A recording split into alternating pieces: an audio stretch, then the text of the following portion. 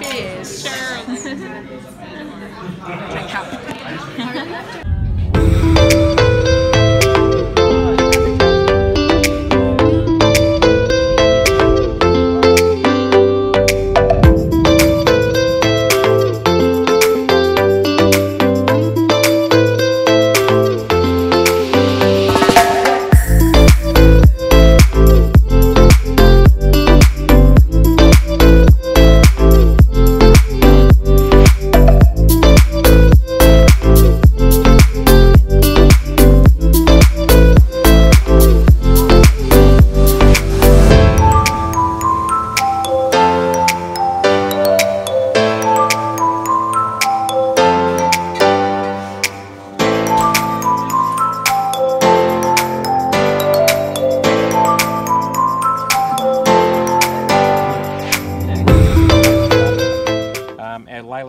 I'll show you two, the Chardonnay and the Pinot Noir. So they're all about the Yarra Valley. So we make these in a style that we think best represents what the valley should taste like.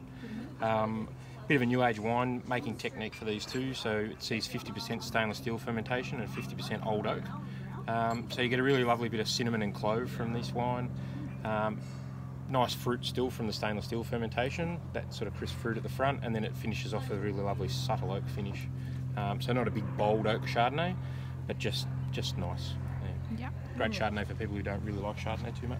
I like it. Let's try. Oh, you're a Chardonnay person. Ecstasy.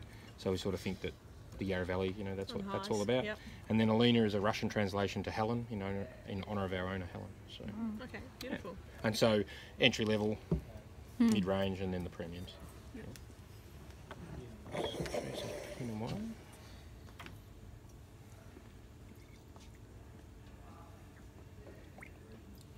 Thank you. Thank you. Those pourers are really good. Yeah, I know. So we've sold out of our Shiraz, unfortunately. Alright. So this good is thing. our Cabernet, yeah.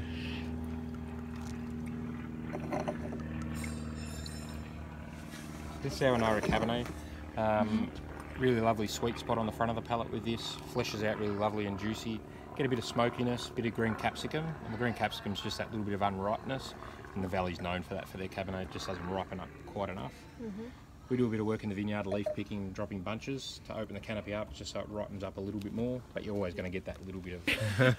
I think you did that.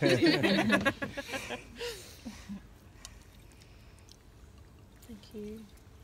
So this is our Alina Cabernet from 2016. So this is a more traditional style Cabernet. Sees 100% oak fermentation with about 20% new. You get really lovely sort of blue fruits coming through from this, so mulberries and blueberries. On the nose straight away you're going to get that it's a bolder, more complex wine.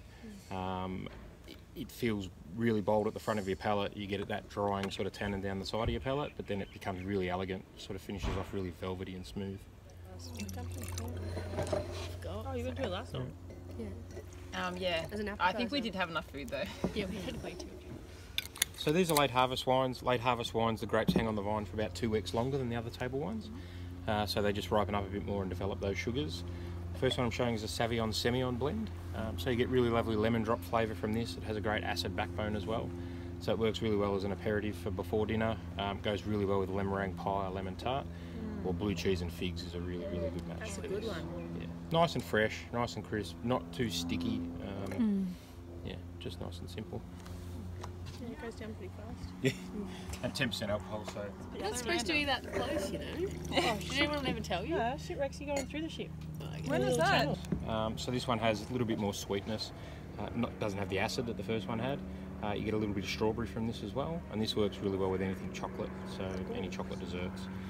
One of our staff made a chocolate orange cake and put holes in the top while it was still warm and drizzled this in, and it soaked in. It was absolutely delicious. So. See that working? Yeah, it smells so good. Yep.